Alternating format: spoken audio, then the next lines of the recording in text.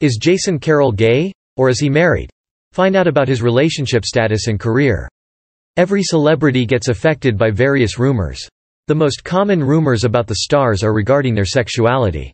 Similarly, CNN reporter Jason Carroll has been regarded as gay. Jason is famous for being a host of a year-long series, A Soldier's Story. As a part of his fame, he has also been involved in gay rumors. But, the CNN reporter has never expressed his opinion on the gay community nor openly supported any LGBT+ advocacy. Jason is a very private person.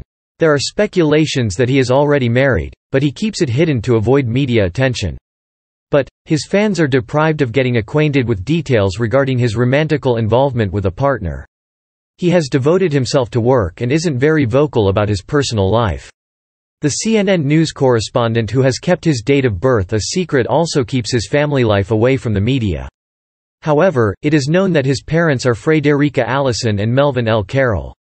Further, Jason also has siblings, Stacey Sykes and Melvin L. Carroll Jr. Along with the groundbreaking, year-long series, A Soldier's Story, he has even covered the major news regarding the capture and death of Osama bin Laden. Around early 2012, Jason confronted Mayor Joseph Maturo Jr. of East Haven, who was in trouble for saying he would help the Latino residents by eating tacos. The mayor then released a statement of apology. "Unfortunately, I let the stress of the situation get the best of me and inflamed what is already a serious and unfortunate situation." Besides the national stories, Jason took significant steps to emphasize the American military soldiers during 2010. Being placed amongst the 101st Airborne, he made his first trip to the Paktika state of Afghanistan. At the time, Carroll was following SGT Randy Shorter for a series, A Soldier's Story. The film that Carroll documented aired on American Morning on September 27, 2010. Additionally, he shared that he had two goals associated with his work. Firstly, Carroll hoped to get the audience to look at the world through the eyes of these three soldiers. He wanted to portray a real sense of what serving this country is all about, too.